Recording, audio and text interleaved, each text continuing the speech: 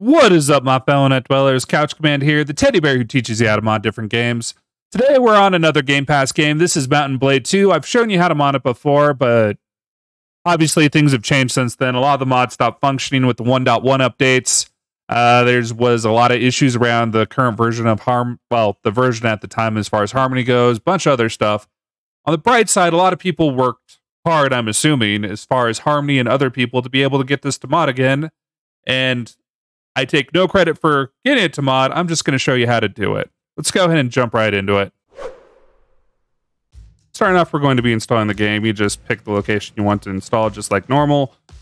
And as far as this game goes, it's the same issue we run into with a lot of games like Fallout, Skyrim, so on and so forth, where a lot of the compatibility issues, a lot of the general issues with modding the game on Game Pass stem from them modifying the exe, modifying the file paths, making things just slightly different. One of the reasons why some of the people have stated that you can get script extenders and other things to work for the actual Fallout versions if you actually go out and get a copy of the executable for it.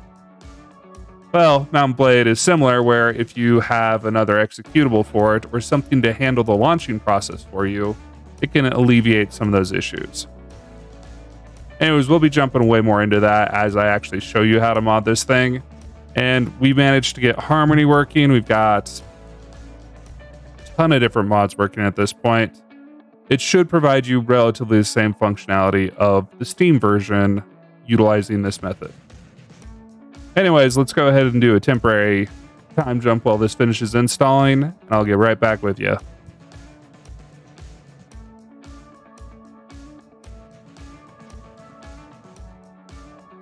All right, now that the game's installed, let's go ahead and get modding. So this is going to be a lot of mods that we're going to install eventually, but we're going to start off with the basic ones that we absolutely need. First, manage files and browse, same steps we always take. We're going to go into Mountain Bannerlord content, and you'll notice modules should be pretty empty here. These are all the basic stuff that comes with the game. Now, the biggest mods that we'll need for this are going to be Harmony, which is just crucial for the vast majority of anything that uses a DLL for this. And Bannerlord software extender, BLSE.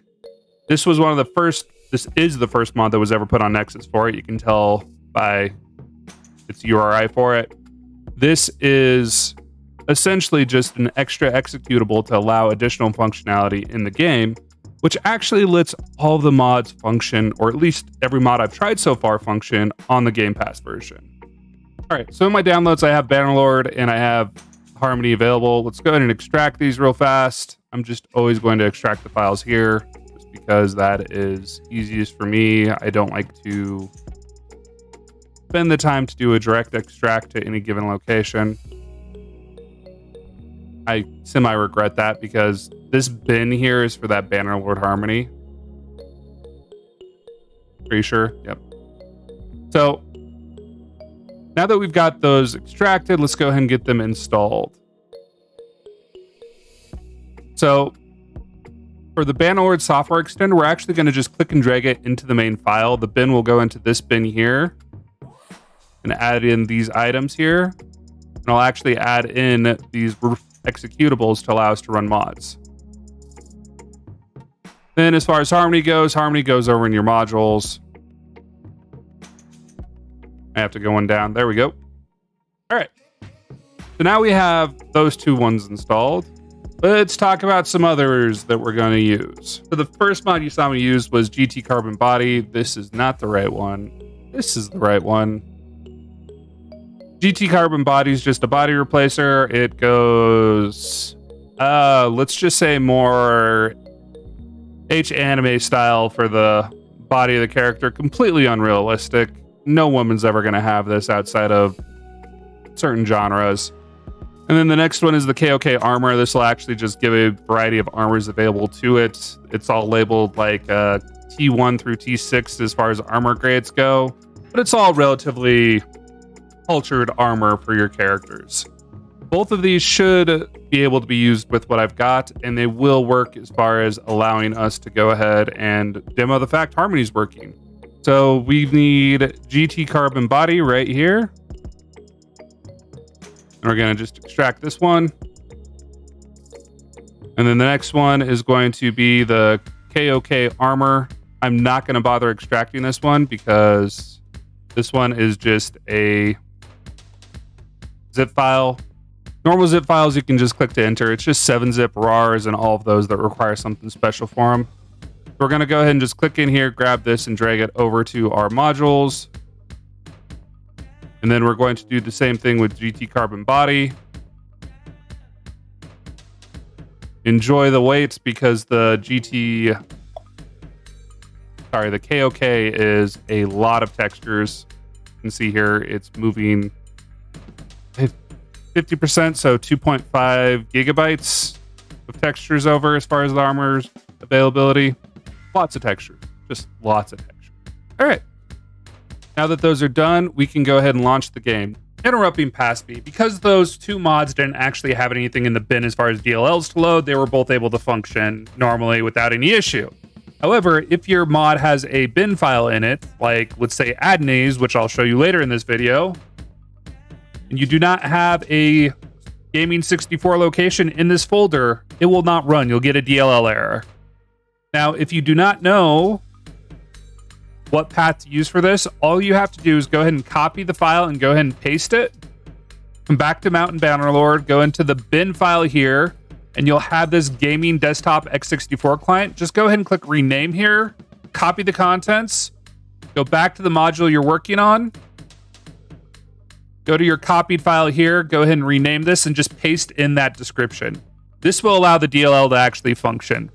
Now let's get back to past me doing his spiel. Now, with using BLSE, we cannot launch through the Xbox Gamepass piece anymore. This will cause it to error. This is part of the whole thing where I said your executable, the way it works, all that causes issues. So it's gonna go ahead and do the normal spiel of, hey, this is a new game. Go ahead and give permissions to launch. We're going to get the basic window here where we can actually select our mods, Harmony selected, GT Carbon Body, and all that. That's because I used all of these on my most recent save. If I click play, though, confirm, the game's going to bomb on me. It's just a matter of when, and it's because these mods, there we go. These mods with the Game Pass setting do not function as is from the executable. So we're going to go ahead and say no here, accept the fact we crashed, and actually go ahead and launch the game how we need to launch it going forward.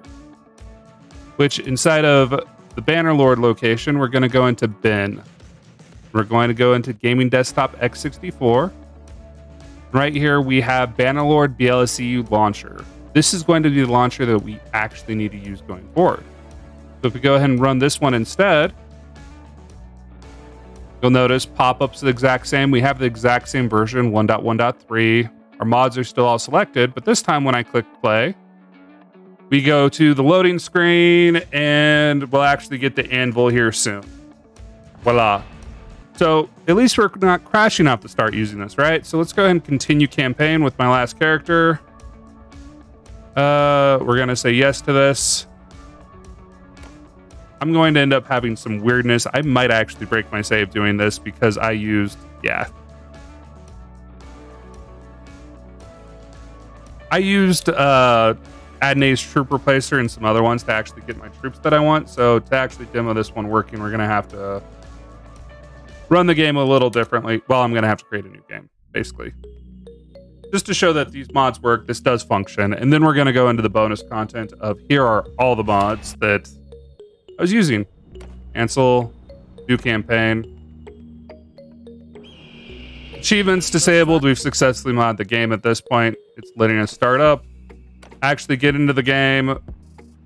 You cannot see my left side of the screen specifically because of,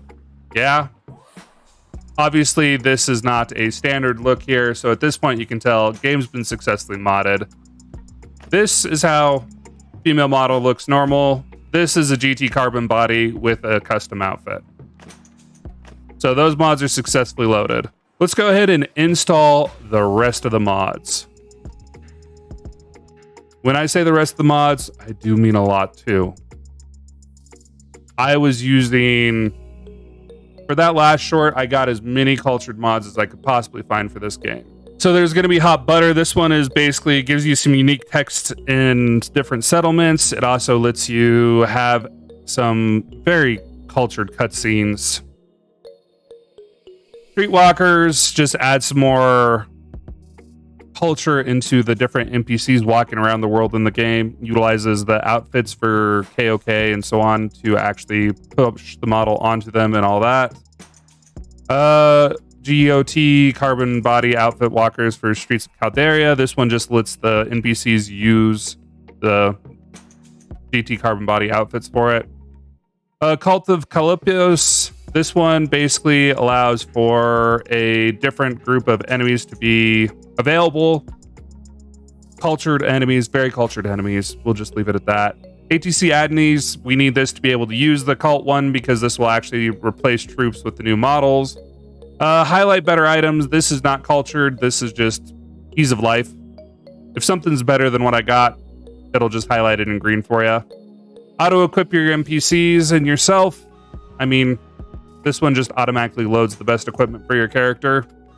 You can enable and disable it. Pretty useful. Ask where lords are. This one just gives you another dialogue option where you can ask any lord where people are. Custom companion. Custom companion lets you create your own custom companions inside settlement, set up templates for it. That way you can just fast give yourself however many companions you want. You can also control the count. Let's go ahead and get modding. We're going to just pop back into the downloads folder. And all of these mods will go the exact same way, where we are just going to be clicking and dragging them over, or extracting them using 7-zip. And it's just going to be doing that a lot.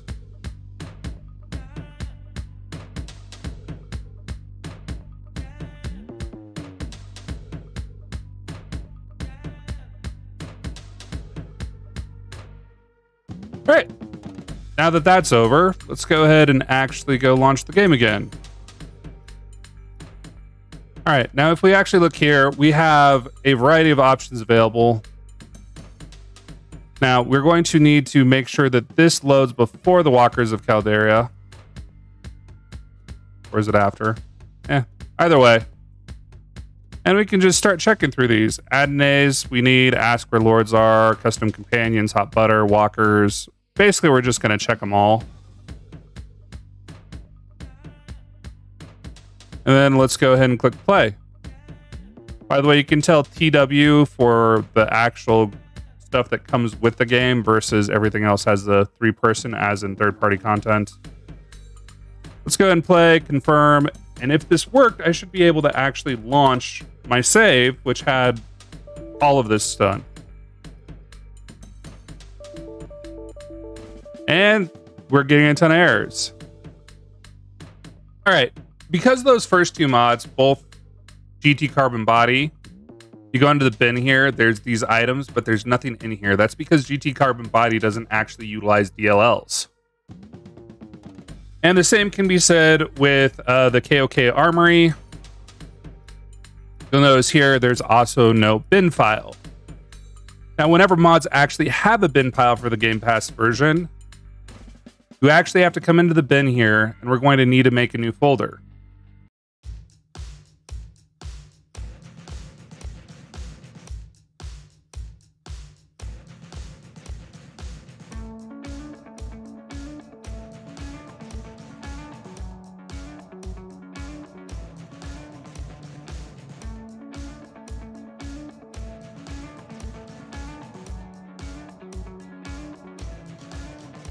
All right, now let's go ahead and actually launch the game with all of those mods configured.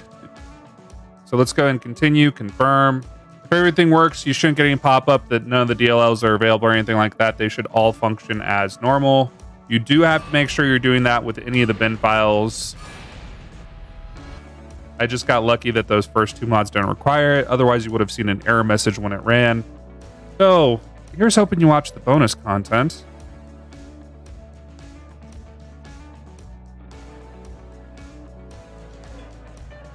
All right, here you can see hot butter in play.